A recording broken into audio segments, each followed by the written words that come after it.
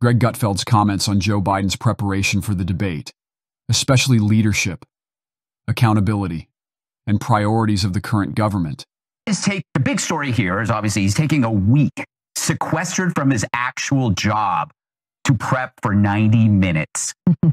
That's weird. I mean, it's just weird. And the media is like, oh, this makes sense. Sure, this makes sense. And you fill them up with all these details. So you don't just let that sink in.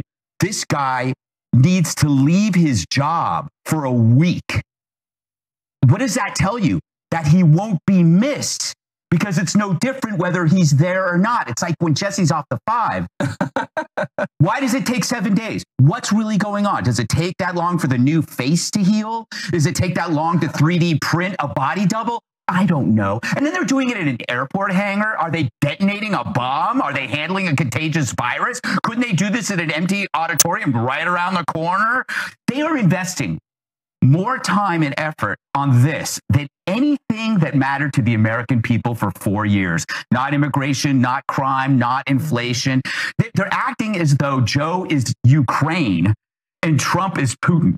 Like, the entire weight of their administration is being directed toward 90 minutes with Darth Vader. If they only had the same energy for their real job, could you imagine if they looked at illegal immigration the way they looked at Trump? If they looked at crime the way they looked at Trump? If they looked at inflation the way they looked at Trump? They wouldn't have to look at Trump then. They'd be okay, but they're in a panic. That's what Greg Gutfeld's sharp critique of Joe Biden's approach to debate preparation has sparked significant discussion. Gutfeld argues that Biden taking a week off from his presidential duties to prepare for a 90-minute debate is indicative of ineffective leadership. This lengthy preparation period, according to Gutfeld, highlights a potential neglect of the everyday responsibilities crucial to the presidency. Leadership isn't just about grand speeches, it's about actively engaging with the nation's most pressing issues every single day.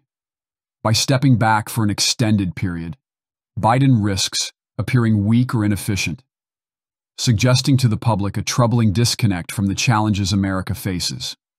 Authenticity, personal responsibility, and genuine leadership are paramount. Gutfeld's remarks are a call for a president who prioritizes the country's well-being over political maneuvering. Responsible governance means tackling real problems head-on, issues like immigration, crime, and inflation. When a president is absent, it impacts the nation's spirit. Biden's decision to take substantial preparatory time feeds into citizens' uncertainty and distrust.